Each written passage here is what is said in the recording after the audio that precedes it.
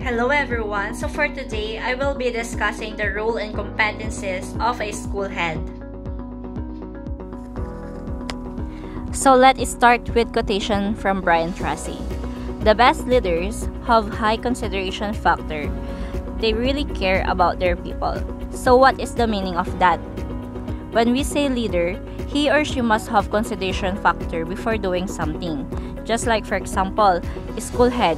Before siya mag-come up sa plans niya or before niya gawin yung idea na naiisip niya, he or she may consider factors such as consulting it to external and internal stakeholders of the school for the sake of whole institution.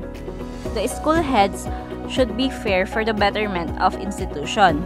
Next is the Republic Act 9155, also known as Governance of Basic Education Act of 2021. Under the role and competencies of the school heads, this act empowers and strengthens the principal and leadership goal. School achievement greatly affects the plans and the action undertaken by the school heads. School heads has authority, accountability, and responsibility to lead the national educational policies, plans, and standards. So, since the principal leads the school, he is empowered and has authority to make decisions that would result in achievement instructional goals, and it also means that he was going to be accountable for all school level. Since the role of the school head is not an easy task, therefore, the DepEd must schedule on the different leadership trainings for school heads to make sure that they will be fully functional to their duties and responsibilities, and more so to enhance their school instructional supervision and monitoring skills. Here is the National Competency-Based Standards for School Heads. The NCB SSH is basically a self-appraisal tool accomplished by the school heads themselves. So, ito yung tool na dapat maipasa ng isang school head for him or her to be valid as a school head. The school head are asked to complete a self-assessment instrument where they identify the behaviors they have consistently demonstrated in their role as a school head across the 7 domains. Let's proceed to guiding principles in the framing of the NCB SSH. The following are the principles which guided the framing of the NCB SSH. Function-based. The competencies are based on school head function as stated in RA 9155, related schools and DepEd policies. Responsive. Competencies are applicable in any range of contexts, big or small school, city or rural school, culturally divergent groups. Impartial.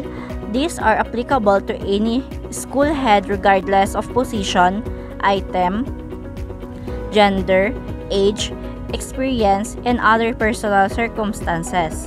Coherent. These are clear and logical. Valid. All performance indicators are research and experience-based. Core principle. School heads are competent, committed, and accountable in providing access to quality and relevant education for all through transformational leadership and high degree of professionalism. And this core principle will be achieved by the 7 domains. The competencies identified for the school heads are classified into 7 domains for school leadership and management, which are Domain 1, school leadership, Domain 2, instructional leadership, Domain 3, creating a student-centered learning climate, Domain 4, HR, management and professional development, Domain 5, parent involvement and community partnership, Domain 6, school management and daily operations, Domain 7, personal and professional attributes and interpersonal effectiveness. In Domain 1, school leadership. Effective leadership is the core of every successful school. This domain emphasizes that effective school leaders collaboratively create a vision and establish a climate for teachers and non-teaching personnel, and learners to match their highest level of achievements. Developing and communicating vision, mission, goals, and objectives, database strategic planning, problem solving, building high-performance teams, coordinating with others, leading and managing change. In Domain 2, instructional leadership. Education reforms have created an urgent need for a strong emphasis on the development of instructional leadership skills. This domain covers those actions in instructional leadership, just like, for example, assessment for learning development and implementation, instructional supervision, and technical assistance that school heads take or delegate to others to promote good teaching and high-level learning among pupils and students. This also includes the assessment for learning, developing programs and or adopting existing programs, implementing programs for instructional improvement, instructional supervision. In Domain 3, creating a student-centered learning climate. The domain requires that effective school leaders set high standards and create high expectations for learners and at the same time recognizing their achievements. It is setting high social and academic expectations, creating school environments focused on the needs of the learners. Domain 4, HR management and professional development. Effective school leaders develop the skills and talents of those around them. This domain includes the nurturing and supporting of a learning community that recruits teachers based on SCBTS and promotes the continuous growth and development of personnel based on IPPD and SPPD. So it is creating a professional learning community, recruitment and hiring, and managing performance of teachers' staff. In Domain 5, parent involvement and community partnership. Effective school heads engage in shared decision-making with the community in achieving universal participation, completion, and functional literacy. This domain covers parent and other stakeholders' involvement to raise learners' performance. So it is parental involvement and external community partnership. In Domain 6, school management and daily operations.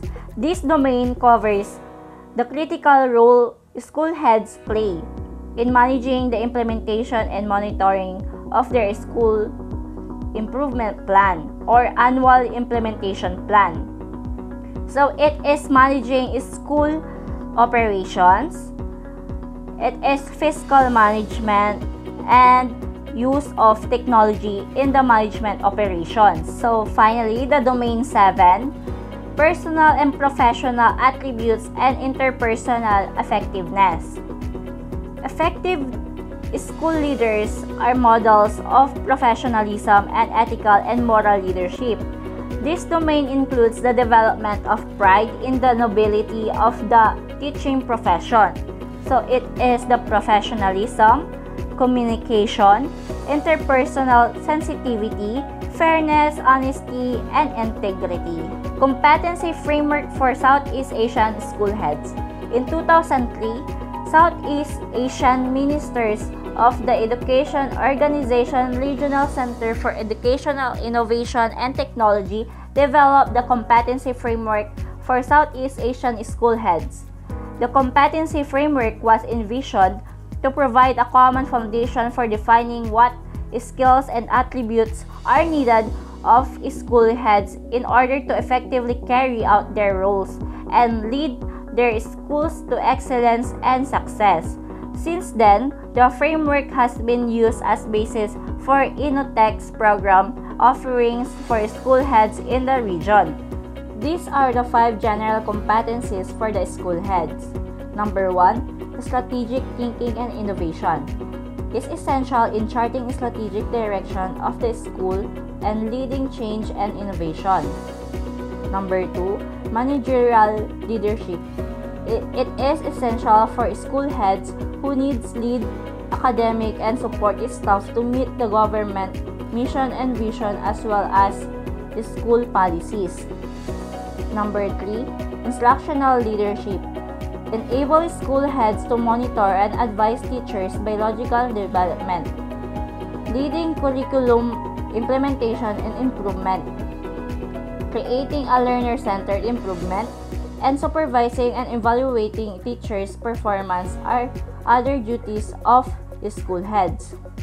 Number 4, personal excellence is the fourth competency related to school administrators' recognition of professional development for themselves and staff. Number 5, stakeholder engagement is essential as school administrators have to meet the needs of the stakeholders including the government, the students, community, and the parents. Promoting shared responsibility for school development and sustaining collaborative relationship with stakeholders should meet by the school heads. That's all, guys. Thank you for listening.